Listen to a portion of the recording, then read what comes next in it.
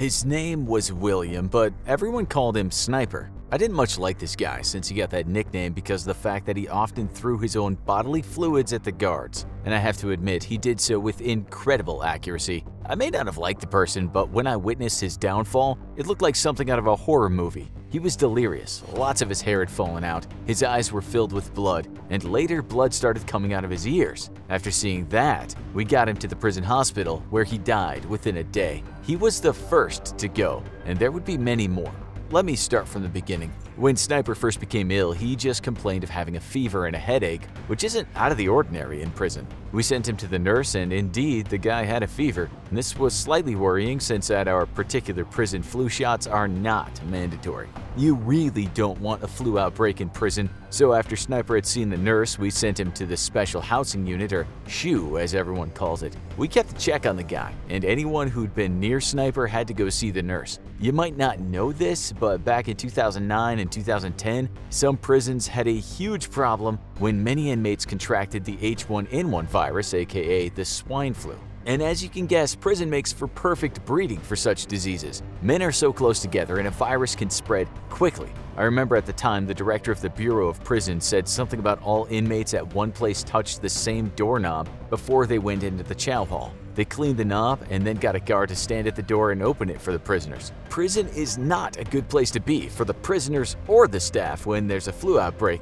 That's why we put Sniper in the SHU. When a contagious disease hits a prison, it spreads like wildfire. So we believed that there was a chance that a lot of other guys could come down with whatever Sniper had. It wasn't the flu, of course, but something far, far worse. I'll get around to that later. In hindsight, we should have left Sniper in the hospital, but instead, we thought we'd just leave him in isolation and keep an eye on him. And I can tell you firsthand, he wasn't in a good way. If we had to go near Sniper, we wore masks, and then later on Sniper's wing, all the staff were recommended to wear masks. That was us being very cautious, and I can't speak for other prisons as to if they'd have done that. We actually have an infection control handbook that's issued by the Bureau of Prisons, and I'll give you a quick rundown of what it says. First, when it seems an outbreak of the flu is happening or could happen, we're told to promote good health habits. This isn't only for the prisoners, but for the staff too. We're told to wash our hands with soap and water and do that frequently. We followed the handbook rules and we cleaned the place like you wouldn't believe.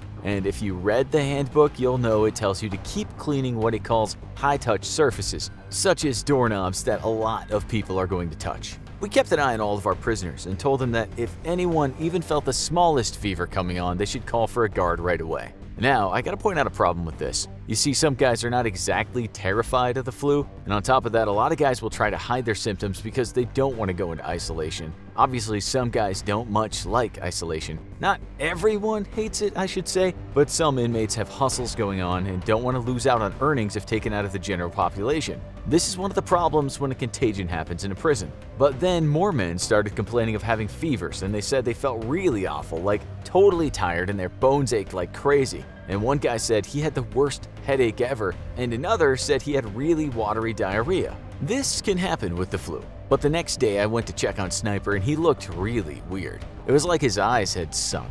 He looked a bit like The Walking Dead. His face was totally expressionless, and now I was thinking he had something worse than the flu. I don't know what was going on since I hadn't heard anything about his blood tests. That was about the same time we got the order to hand out masks to all the prisoners. Even that took some time because to get those masks, we had to get the green light from the Bureau of Prisons medical director. We isolated everyone who felt ill and tried our best to reduce their fever with medication. We still weren't informed what virus the guys were coming down with. Most guards thought it was the flu, but I wasn't so sure about that. If those lab results pointed to a non-seasonal flu pandemic, then sick people would get antiviral medication, and then we could start giving an antiviral prophylaxis to all non-ill prisoners if that got approved by the regional medical director. The thing is, we didn't know for a while what we were dealing with. We were just told that if anyone started complaining that they were having breathing difficulties, then we should send them to the prison hospital and they'd be put under observation. More people got sick, and so we put as many as we could into isolation, but after a while, we didn't have enough space, so we had to put all the sick together in a special unit. And it was now starting to look really bad.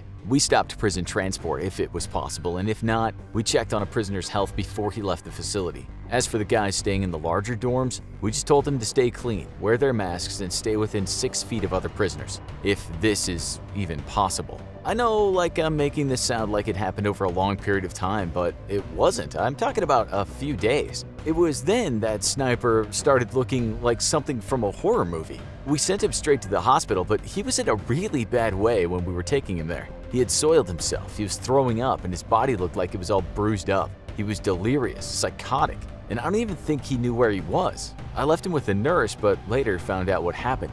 I was told blood had started coming out of his nose and his ears and his eyes, and the poor guy went into a coma and died after that. That's when a few other inmates started showing worse symptoms. Then we got the news that the whole prison was in lockdown, and even the staff had to leave. All of us were put into quarantine, and we were informed about what was happening. What some of the prisoners were suffering from is called the Marburg virus. It's about as bad as viruses get, and there is no cure. Like the Ebola virus, it's what's known as a hemorrhagic fever, which means it causes severe bleeding and sometimes organ failure. It comes from animals and can be passed to humans, and then from human to human, but how it got into the prison is still being investigated. It might have come from outside the prison, and Sniper got it when being visited, but we just don't know. Marburg virus in the USA is a big deal. In fact, it's the scariest news you could think of. The virus can incubate in the body for 2 to 21 days, and so people can have it and not show symptoms for quite a while. Just because Sniper showed severe symptoms first doesn't mean he was the first to get it in the prison. The thing is, once you do show symptoms, the bad stuff can happen really fast. Generally, after 5 days of having what can look like a bad flu, you become delirious, have problems breathing, start hemorrhaging, and if you do die, then that might happen anywhere between 8 and 16 days. It's worse for some than others, but if you get it, it will likely take months to fully recover. How it got into the prison, as I said, is still unknown. But since it's been found in animals in Africa, then it's likely someone brought it to the US by someone who'd got up close to an infected animal. It spreads via bodily fluids, and since humans emit fluids from a lot of parts of their bodies, the virus can contaminate just about any area in a prison. That's why when we were quarantined, anyone who went near us wore special personal protective equipment. It's got a really high mortality rate too. The worst case was the outbreak in Angola in 2004 to 2005. 252 got infected and 227 of those people died. The reason it's called the Marburg virus is because a bunch of Germans in the town of Marburg got it in 1967. That was a consequence of scientists looking to make vaccines and coming into contact with infected monkeys brought from Africa. There were 7 survivors from the 31 people infected. As for how many of our prisoners have died, well, I've been told the number is now in double figures. That prison handbook I told you about was written mostly with the spread of flu in mind, and so what happened in the prison after I was quarantined would have been like nothing else the prison world has ever seen.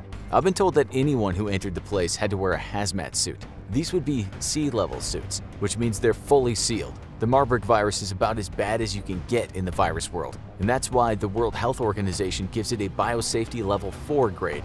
That's the highest there is. That level means that people are dealing with pathogens that can be transmitted and can cause death. I'm guessing that all those prisoners that haven't shown any symptoms are now in quarantine. Those that have shown symptoms are likely either dead or in a specially designed hospital that is sealed, and where biosafety level 4 precautions are taking place. Even the dead will be specially buried to prevent further spread of the disease. Now you might be thinking that my story is out of this world, but you can find lots of evidence of prisons and jails in the US having taken seriously the possibility of such a disease spreading. Prisons in the past have screened prisoners for Ebola, and like I said, that's very similar to the Marburg virus. All it really takes is for someone to do a bit of traveling and then get imprisoned, or for someone who isn't yet experiencing the symptoms to infect a prisoner they're visiting. The US Bureau of Prisons actually has a protocol for Ebola, and that mainly involves screening any prisoner that has been in any country in Africa when the disease has been prevalent. I'm guessing the protocol for Ebola is the same thing for Marburg virus,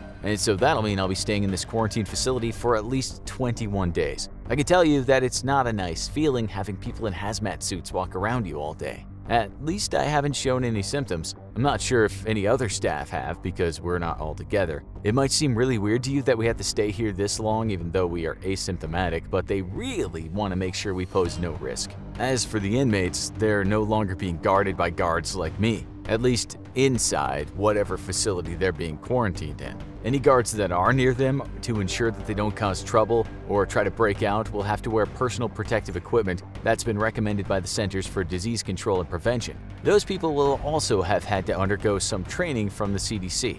You have to remember that if a prisoner should escape, it would be the worst escape ever for the authorities, because that can mean an infected inmate going out into the public and creating a nightmare in America. I remember hearing about a case of a man in Uganda escaping from a prison hospital, and he was one of a few men who were suspected to have been infected with the Ebola virus. The authorities said that at the time they were really worried that his tests might come back positive. After that, all the other prisoners were cuffed to their beds. I'm not sure if that's what's going down at the hospitals and quarantine facilities where our inmates are being kept, but I can tell you this, those places will be very heavily guarded. As for the cleanup operation, I've heard that the entire prison will have to be disinfected with products sanctioned by the Environmental Protection Agency. This will be a long and arduous task, so I imagine after inmates have been through their quarantine period and pose no risk, they'll be transferred to another prison.